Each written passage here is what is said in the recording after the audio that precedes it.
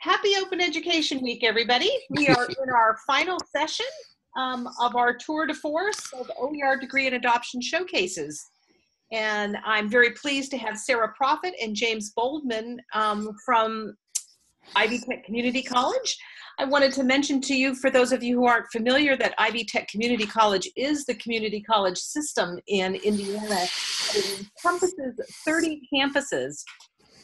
And we're very pleased to hear about the OER degree work that they have been doing and the savings that they have been providing for their students. Sara, go right ahead. Thanks, Una. So yes, this is Sara Proffit. Actually, my title did recently change. So my title is Director of Instructional Design Services at the college.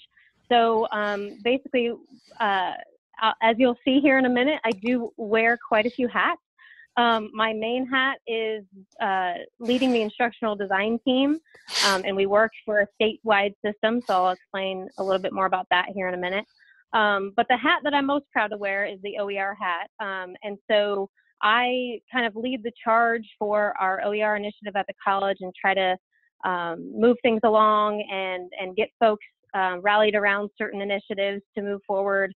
And so I'm kind of the cheerleader for the efforts at Ivy Tech, but I have a lot of folks behind me that are invaluable to the work that we do. And one of those folks is here. I actually think I have more than one actually in the meeting today, but James is here to present with me today. James Boldman is an associate professor and program chair of communication and foreign language.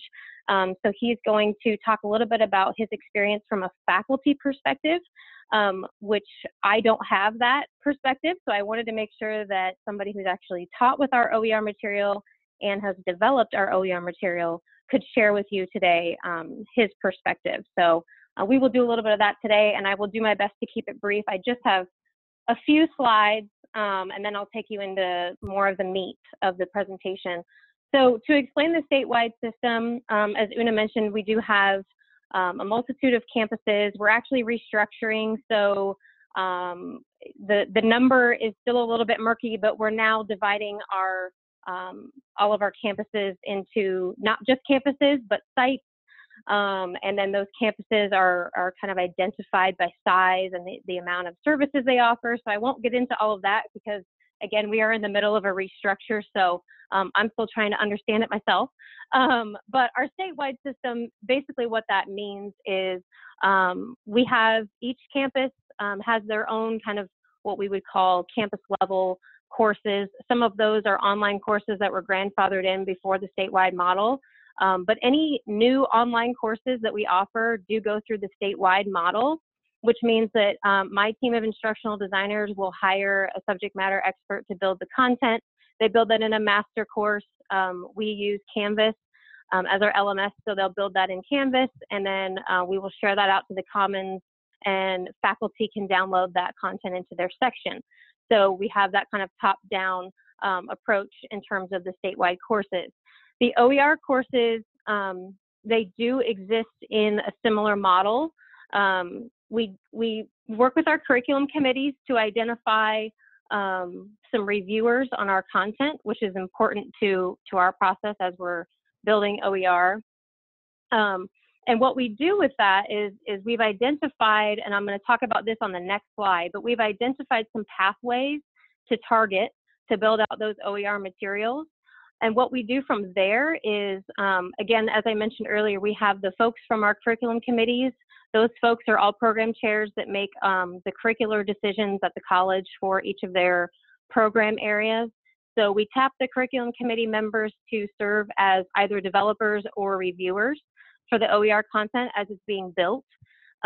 We look at those specific pathways to build out our OER material. And then once it's completed, we add those materials to our Follett book list. So Follett is our partner in terms of textbook adoptions and getting those materials for students, listed for students on their website. So Follett lists our OER materials as green source. So that's kind of our tag for what OER is at the college, is green source. So those books are listed on the Follett book list. And the reason why we do that is so that any faculty member teaching in a traditional or a hybrid modality can choose to adopt those materials into their section by using the OMSF, which stands for Open Material Selection Fee attribute in our banner system. So what that does is the OMSF attribute will then add a course fee to that course, which will be charged to each student. Right now, that fee is $10 that the student will pay with their tuition and fees, and that will essentially give them everything they need on day one. All of their content in their course is ready to go. We partner with Lumen Learning for our OER initiative, so currently we're using the Candela system to get those materials prepared and into our courses in Canvas. So once that student pays their fee, they have all their materials on day one, which is excellent. And so where this kind of started, so let me get into a little bit of the history of what we've done with our initiative. Back in 2012 was when the first conversation about OER started, and that was with my colleague, Adam Borderstrass, who's no longer with us, is at BYU Idaho now. We definitely miss him, but he was the kind of founder of the OER initiative at the college. So he had a conversation with the developer and with the curriculum committee of the Political Science 101 course, the Introduction to American Government and Politics. That developer had a concern about textbook costs, and so OER was something that was looked at. Unfortunately, we used OER that was just kind of out there, open to anyone. We weren't partnering with Lumen yet at that time. What happened was the owner of that content took it down, and we had to kind of go back to the drawing board because we lost all of our content in the middle of the semester. So that was, not a fun experience, but we learned the hard way that we definitely needed to get a stable partner for OER. So that's where Lumen came in. And we started with our student success courses with money from a Lumina grant. And we tapped the student success courses first. They're a series of 6 courses based on program. So student success in business, student success in healthcare. So students will take one of those student success courses depending on what their major is or what their programmatic focus is. So we honed in on the student success courses with that Lumina grant money to kind of get us started. Lumen came out and did a workshop. Our faculty were able to get up to speed. And we were able to identify from there, after the student success courses had materials built, then we were able to identify the business TSAP was one of our pathways that we wanted to focus on getting all of those courses built out with an OER option. And then the Transfer Gen Ed Core was our other pathway we wanted to focus on. And we are still working on both of those pathways today. We have not completed the entire pathway yet, but we are getting very close to that. And I'll talk about specific courses in just a minute after I explain this next item here. So with the group of faculty that were identified to help out with the initial OER development, we were able to form an OER cross-discipline team.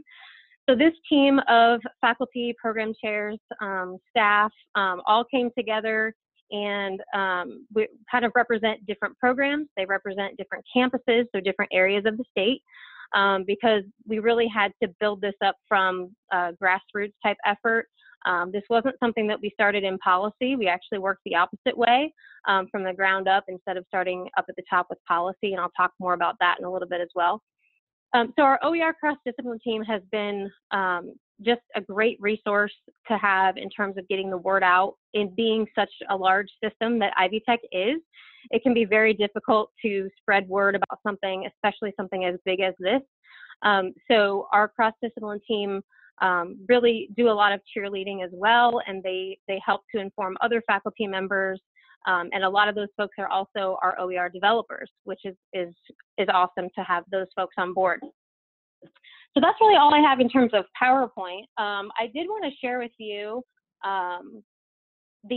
so basically the reason why I wanted to show this, and let me know if you don't see this, hopefully it's sharing still, but I have an OER at Ivy Tech kind of handout Word document now that's showing on my screen. If you don't see that, please let me know. I wanted to talk about this because this. We're not seeing that. Okay. Sure. Let me see if I can. New share. Let's try that. Let me know if you are now seeing an OER at Ivy. Okay. We see it. So basically what happened was we were starting to really make a lot of headway with OER. We were getting bigger. I had a meeting with our new Ivy Tech president as of last year to kind of fill her in on where we're at with our initiative, where we were wanting to go. She was really excited about it, so I knew that we were going to be able to continue to grow. So this past the end of the fall, early spring, I had a few meetings with our curriculum committees. So those are the folks I mentioned from each of our program areas. There's a group of program chairs that represent each campus that form a committee in their programs. And so those folks make all of our curricular decisions. They make textbook decisions and things like that. So I was able to meet with those folks earlier this term with the folks at Lumen and also with our follow-up partners about our OER initiative. And this was the handout that I shared with them. So I just kind of wanted to show you this from that perspective. I know that everybody knows what OER is, so I'm not going to go through that, but that's the reason why you see that here. In our little handout here, we just kind of went through the basics of what is OER, what are the 5 R's, why are they important, and the purpose and kind of the rationale behind why we wanted to start this initiative at Ivy Tech. So obviously our main purpose is to dramatically reduce the cost of course materials. Obviously that's a huge one. So that $10 fee right now is the only cost that the student will have in terms of any course costs in an OER course that they take at the college. So I've already talked about our cross-discipline team, and here we get into some more specifics about the actual courses that we've built. So you'll see here I have a little table of each of the courses that we have existing materials built out for. There's a website here that Lumen put together for us that has our catalog of OER titles. So that's the link. I've actually sent that link out. I've lost track here recently. I've had a lot of requests for that. Our faculty like to look through those materials, obviously, to vet them before they are ready to make a decision on adopting OER in their section or not. So that link has been really helpful for us. We also have ancillary materials that our developers build. So in our Canvas environment, our developers will put together a course shell. They'll add existing OER learning materials and sample assessments to include in the course. It is not a completely built out course that instructors receive whenever they adopt OER. It is just that kind of group of assessments, sample learning materials, and then the links to the actual Lumen OER material are in that shell. And what happens is the faculty member will say, I want to have OER in my section, and then from my department, we load the content that's in that kind of quote unquote master OER shell, load that content into the faculty member section, and then they're able to customize it from there, delete what they don't want, move things around, and do whatever they need. So, so that's kind of the process of how a faculty member would adopt the content. So the asterisks that you see next to some of these courses that are listed here, that signifies that that is an entire course. So we do have a few online courses that were built using OER materials. So the ones up on top that do not have an asterisk, those are just courses that are listed on our Follett book list that have an OER option, which means the online course is not using OER, but any instructor that's teaching a traditional course or a hybrid course could choose to use those materials and adopt those materials in their section. And then the others that have the asterisk, those are statewide online courses that do use the OER material for the statewide online course. And then we have a few that are currently in development. Those are wrapping up later this spring and into the summer. We have a few that will go into the summer. So our student success, there was one outlying student success course that never had an OER material actually completed. It was just, we had started the process and not completed it. So that one will wrap up. We have another math course that's being built out, science course, and another business course. And again, that's following our business TSAT pathway and our transfer gen ed core pathway. Those are the reason why you see those courses listed. So I talked about the OMSF fee here already, or the attribute rather, that we use in Banner to designate our courses as OER. And I also mentioned green source, so that shouldn't be news here. This is our big topic here, so the cost savings. So just for the fall alone, we had 12,160 students using OER. It says current fall because that was when I first sent out this handout, so I didn't update that language yet. But when I shared this, it was in the fall. And at the average price of $100 per textbook, minus the $10 fee that we charge students, our savings were over $1 million in one term, which we're super, super, super proud of. That's huge for us. You can see on the graph that we were steadily growing, and then we just kind of took off in the fall, which was excellent. So again, our cross-discipline team has done an excellent job of getting the word out there and really selling the OER initiative at the college. So where we're going to go from here, if I can scroll down here, our next steps, our cross-discipline team we meet on a monthly basis and talk through our strategies around OER and what we're doing there. We currently have a ticket in with our IR department to get data for an OER efficacy study that Lumen is working with Carnegie Mellon on. So we are going to get data pulled and look at that efficacy study, which is going to be huge for us. And that information will be shared at the State Board of Trustees meeting that we'll have in April. So that'll be a huge way for us to get the word out. And then we're again working on formalizing policy. And the reason why we're so behind on policy is because we have a group of folks that are working on what we call Leadership Institute at Ivy Tech. And that group is going to be focused specifically on policy around OER. And so that didn't kick off until later than we would have liked. So we're a little bit behind on policy, but that is definitely one of the big items on our list. So what I'm going to do now is, James, I know I didn't leave you a ton of time, but if you could maybe just talk through your experience as an OER developer and faculty member, that would be great. Excellent. Thank you, Sarah. I am on our OER statewide steering committee, as well as being an OER course reviewer. So I wanted to cover a little bit today of my story, how I got involved in that, and then some of the tips and things I've come across the way in terms of being an OER champion in our system. The reason I got involved in this was I was using I teach a public speaking course, and in the textbook I was using was like $155, and I only referred to it 3 or 4 times in the semester, and I thought this was really, really silly.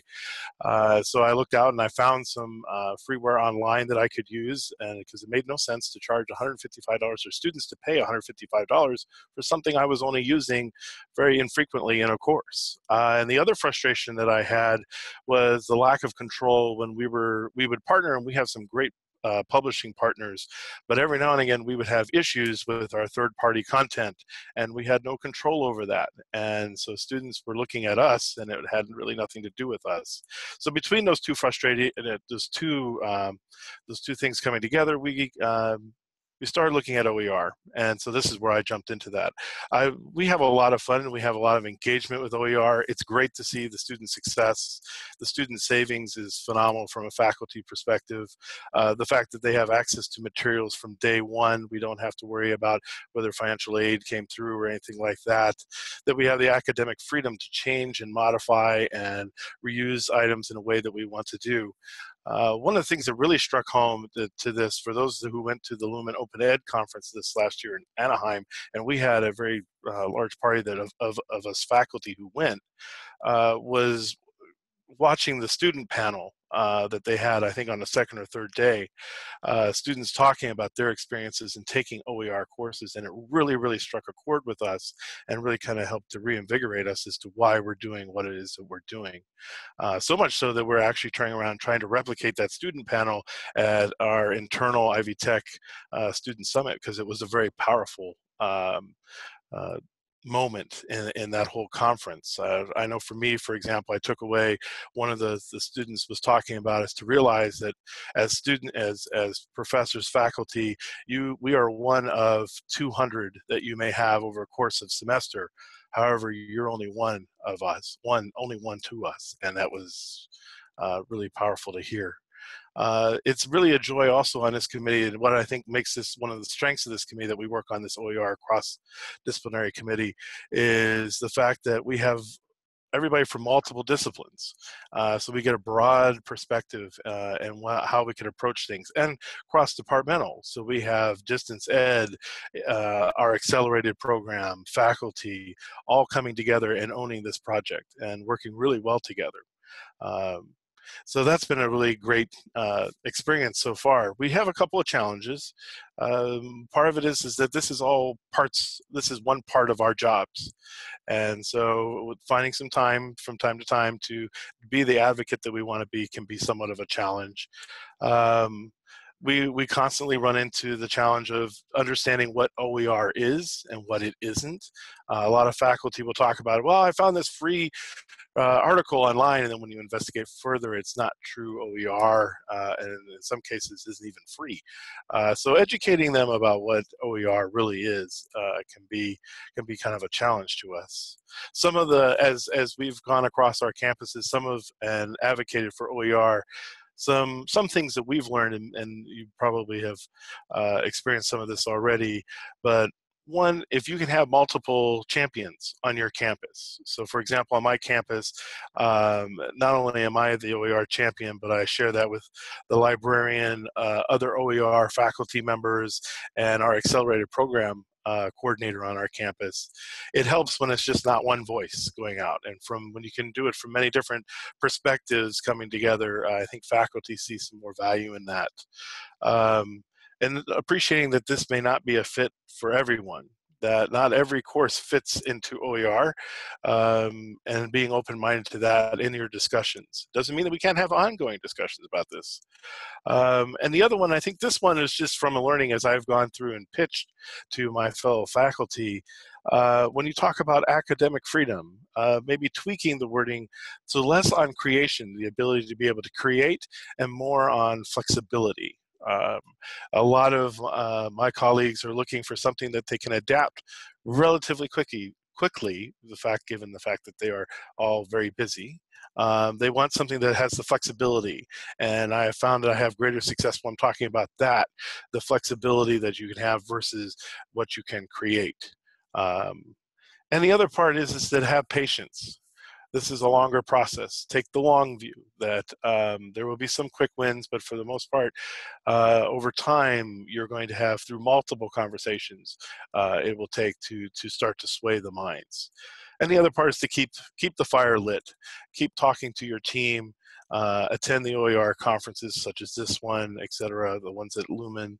Look for ways that you can keep that fire going, because there will be some struggles with it, but overall it's a worthwhile and worthy cause, and we're just so pleased that we can be able to do this and see the success that we do.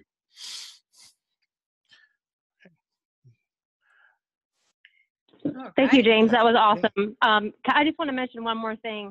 I talked about the OMSF, the $10 fee that we have, but I didn't really explain why we do that. Maybe it's obvious, but I want to make sure that I'm clear about, because when we first started adding a fee to OER, we did get a lot of pushback about OER is supposed to be free, and why are you charging for it? And we're not really necessarily charging for the OER, we're charging for the future of OER. And so that $10 fee allows us to then offer professional development. Like James mentioned, the Open Ed conference every year, we're able to take a bigger group because we have the funds to do that. And the $10 fee also helps fund future OER development so that we can continue to grow. So that has been a huge part of our success, and being able to build as quickly as we've been able to do is mostly due to that fee that gives us the funding, and then the team of faculty across the state that have also helped us continue to grow. Well, thank you so much, Sarah and James, for sharing with us this afternoon. wonderful presentation. And it was really wonderful, Sarah, that you invited James, because although we had a couple of other faculty speakers earlier today, they weren't really speaking from the faculty perspective because they're both leading an OER program now at their colleges. So James, thank you for sharing the faculty perspective. That was really valuable. We are open for questions and have just a couple of more minutes if people have questions for Sarah or James.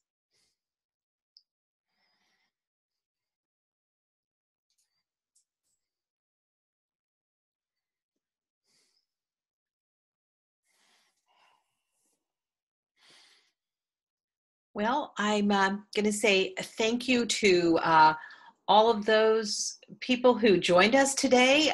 We still have 20 plus hardy participants who have been with us, probably many of you since earlier today. This has been a wonderful session, and we've been recording all of these, and so hopefully we'll have these posted for those who couldn't join us today. So thanks to Sarah and James and all of our presenters today, and those who came and engaged in the conversation around OER degrees and OER adoption. And this is Una Daly, and I'm here with my assistant, Liz Yata from the Community College Consortium for OER. And we're going to say one last time, Happy Open Education Week. And there's plenty of more activities on Thursday and Friday if you're interested, so check the calendar, and good night, everyone.